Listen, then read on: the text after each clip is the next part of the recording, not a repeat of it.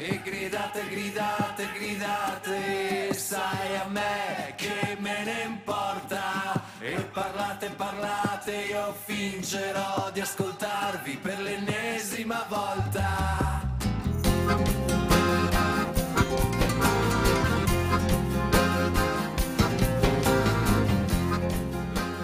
Concorda con l'analisi della crisi del professor Bagnai?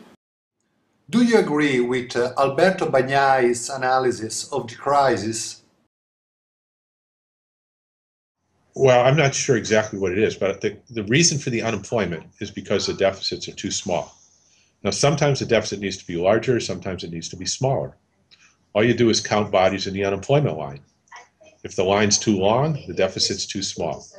If the unemployment line gets too short and everybody has a job, and companies are trying to steal them from each other and the price of houses is going up every day, the deficit's too large. It needs to be made smaller, no matter what size it starts out at.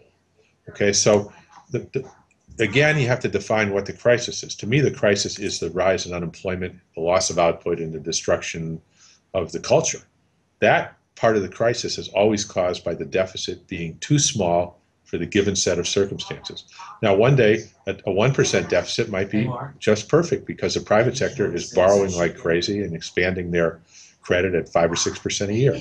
The next day, the private sector may have had all their credit cards taken away, and now you need an 8 or 10% deficit. The next day, foreign governments might be spending all their foreign exchange reserves, and you may need to run a surplus. It's going to change, but the right-sized deficit is the one that sustains full employment with reasonable price stability. And now I don't know if that's how he says it or not, but that's the case. That's the way it is.